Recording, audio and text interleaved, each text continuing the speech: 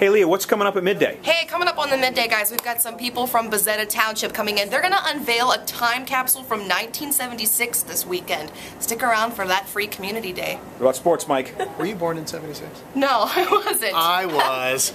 Terrell Pryor, fingers crossed, trying to get into the NFL supplemental draft. We'll give you the latest on that.